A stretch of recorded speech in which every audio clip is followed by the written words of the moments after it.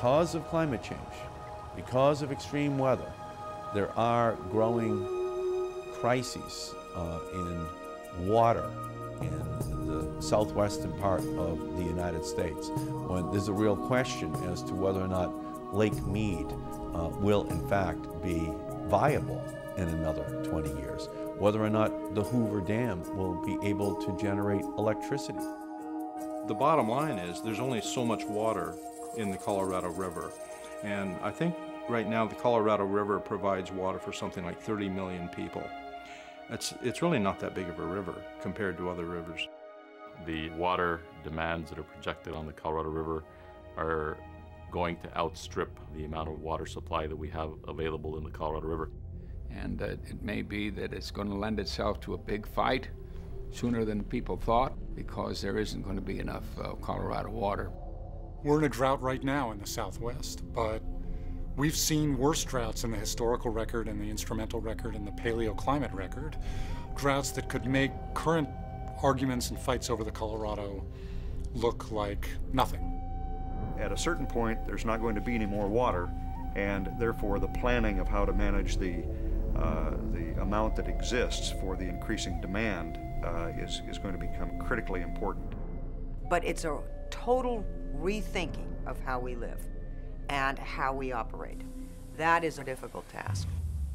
It's hard to tell people in California that where 2/3 of the population lives, there is very little water resources. The Southwest is the fastest growing, most vital part of America, one of them anyway, and they're not going to give up. I mean, they're going to use the water until hell burns over, and they're going to grow.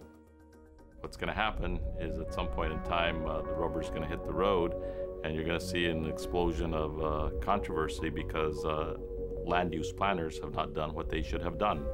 And I think people have sort of overlooked this issue. In my discussions with our water agencies, they say that they have planned, but I don't necessarily know that they've planned as well as they need to. My concern is that we're going to have Native communities who are really going to be looking at a time when they're going to have their water resources dried up. Well, every morning at dawn we pray. Then the second thought is, do we have enough water? Should we haul water today? And how long will this water last? There is no physical infrastructure to get water to many of the dwellings of people, for example, on the Navajo Reservation, same thing with electricity. So there are circumstances in our own country which are in other parts of the world we would think of as third world conditions. Sometimes the water that we believe is safe, then we find out that it's not safe, and it causes health issues.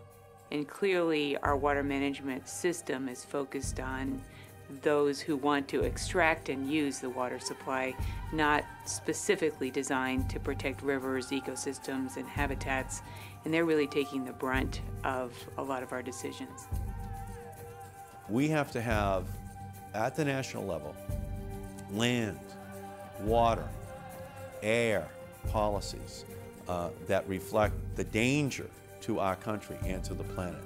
And if we don't, then we will look back at this as a point where we had a chance to do something about the greatest threat to our planet, and we ignored that opportunity. The only time I think people understand the importance of water is when all of a sudden they don't have it. And the fact that without water there is no quality of life.